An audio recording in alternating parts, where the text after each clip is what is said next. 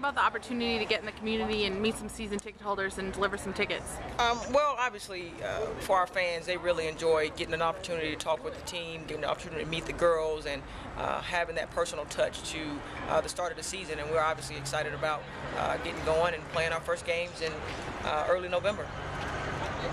This was a really successful event last year. Talk about what it does for the girls, because they love to get out and meet the fans. Well, I think it allows them to reach out and touch their supporters. Anytime you can go out and go to a home of someone who's coming to support your team night in and night out, that has to be a good feeling. And to see the reception you're going to get from those people is also, it's an awesome feeling.